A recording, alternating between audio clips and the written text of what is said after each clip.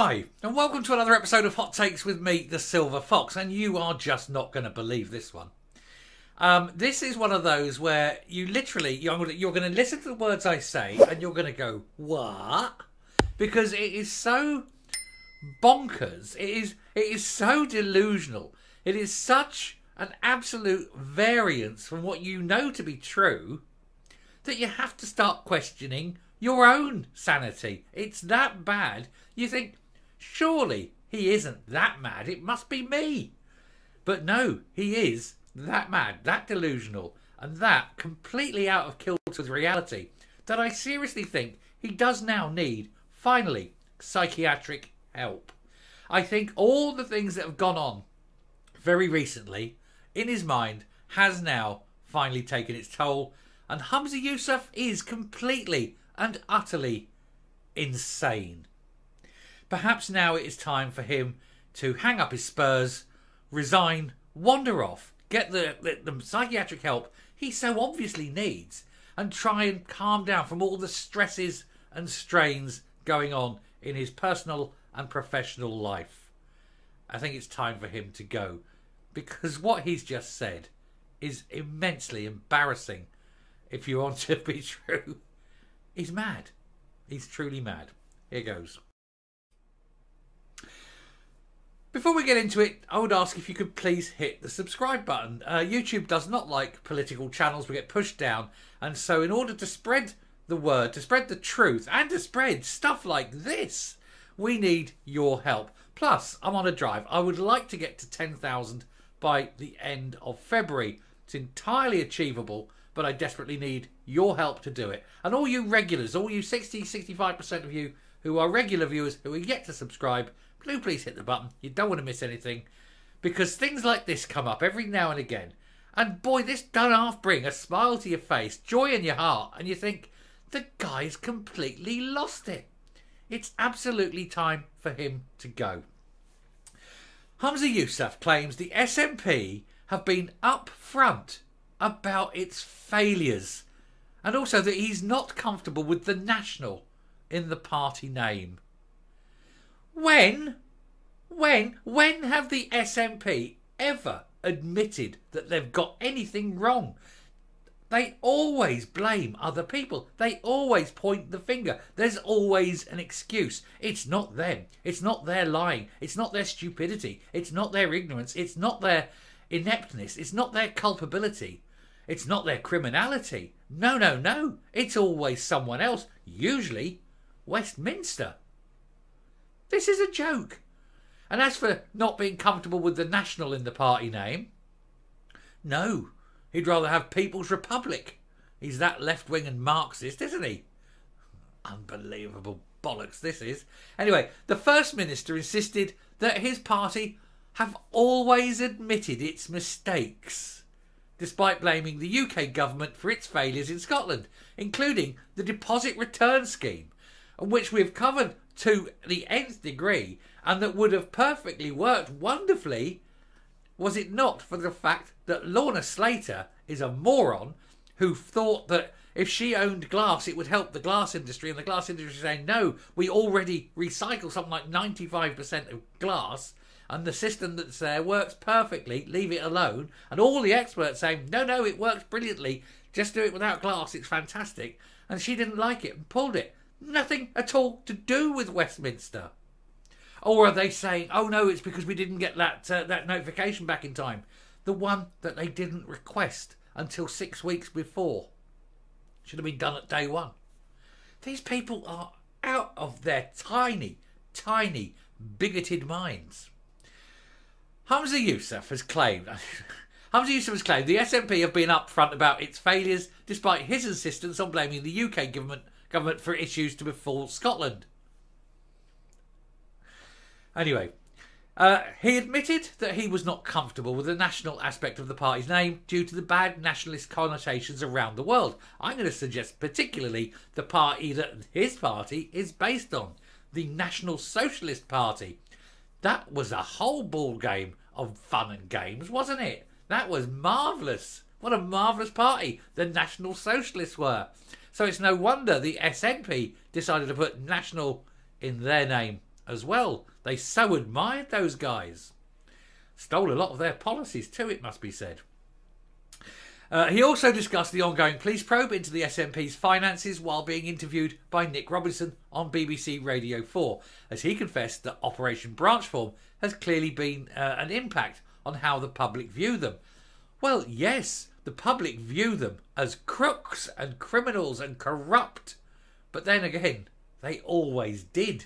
It's just highlighted it, underlined it, put a couple of stars by it, so that people are completely aware of what they are. The nationalist vote has collapsed in recent polling, putting them neck and neck with a resurgent Scottish Labour. And we know why. It's funny, isn't it? It was doing ever so well until a certain party took over. A certain party who is incapable of leading, who has not got a clue on what he's doing, and yet has, since day one, blamed everyone else for his failings.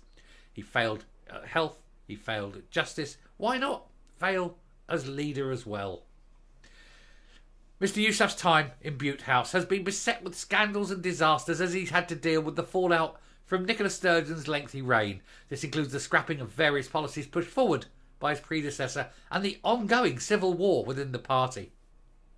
And long may that reign.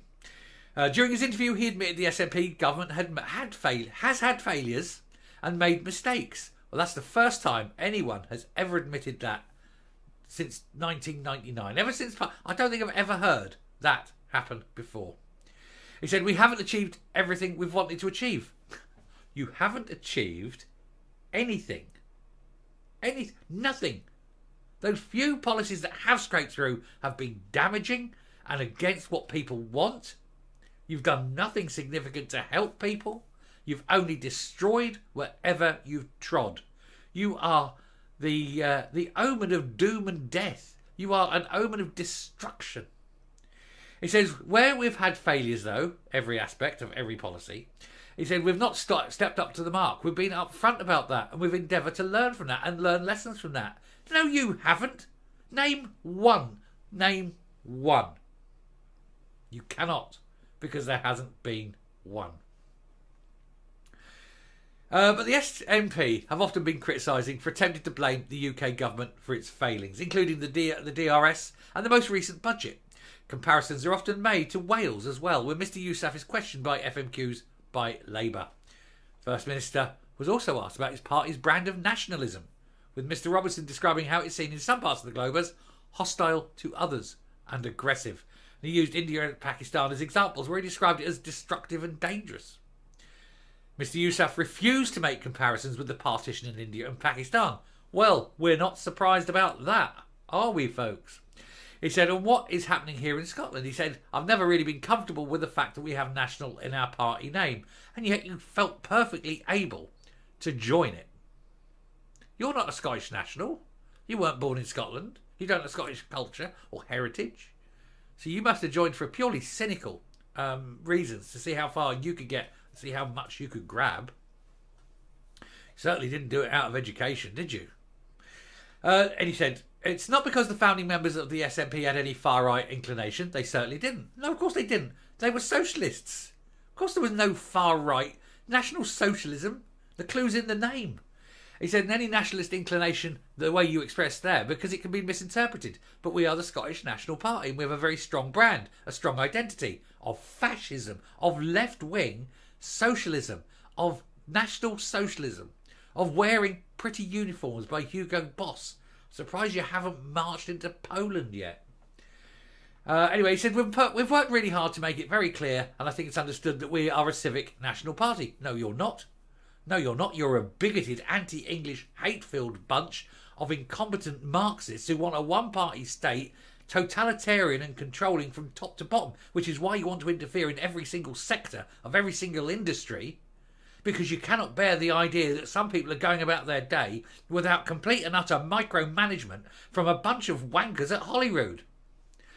Anyway, he said on Operation Branchform that he bemoaned the impact it had had on support and the public perception of the SNP. People are starting to see what the SNP truly are, is what he means. And he doesn't like the fact that people are seeing what the SNP truly are. He said the likes of Sturgeon, Murrell and Beattie have all been arrested with the probe so far. There's not enough of them arrested, and they did release them, which is also unfortunate. It's looking for the, they say allegedly missing 660,000. They're definitely missing 660,000. Stolen, spent, foisted away, embezzled, who knows. Anyway, he said the police investigation has been one of the most difficult times for the party. Is he on about branch mob or the one into his own family members? He says there's no ifs or buts or maybes about it. There's clearly been an impact in terms of how we were perceived by the public and issues of trust. Again, is he talking about the party or his own family? He says, I've got to work hard. Again, is it about the party or about his own family? It's a complicated thing. All these different police investigations. He says, I hope I've been doing that over the past 10 months. He says, I've got to work hard and make sure that people know, whatever the outcome of that police investigation is, that the SNP is a party that they can trust. Well, they haven't yet. They've lied, they've stolen, they've broken every promise. They make agreements with the local authority, which they break within weeks, because the Grand Mufti, the brain of Britain, sits there and goes, my speech is shit, let's freeze council tax. I haven't consulted anyone, I haven't costed it, I haven't even told my own cabinet. But hey, it sounds good. What a knob. You couldn't make this up. This guy lives in a world of delusion, in a world of whatever's going on in his tiny little mind.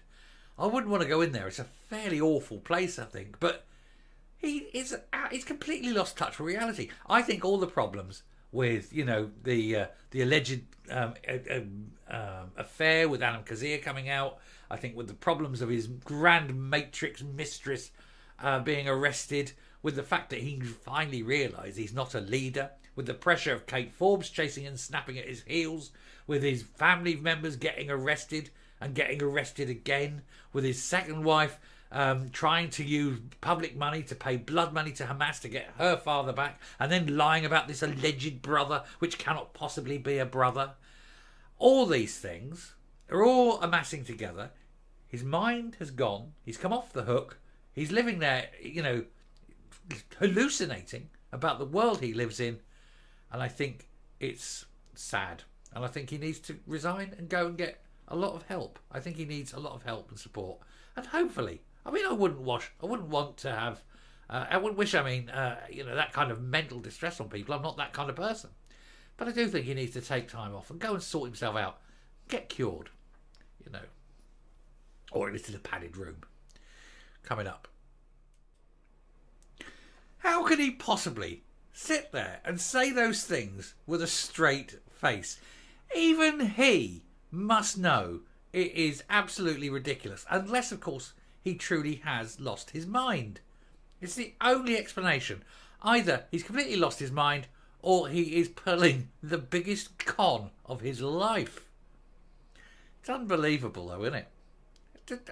Nobody believes a word he says anyway. But this is a whole new dimension. It's either the biggest lie he's ever told, or he truly believes it, and he needs deep help. He needs to get back on the meds, and not the ones from his brother-in-law. Proper meds, you know. Anyway, I shall stop there, and I will just let this one go. I mean, do please hit the subscribe button, though. We need to get that 10,000. Do please hit the like button, and I will speak to you next time. Thanks a lot, and goodbye.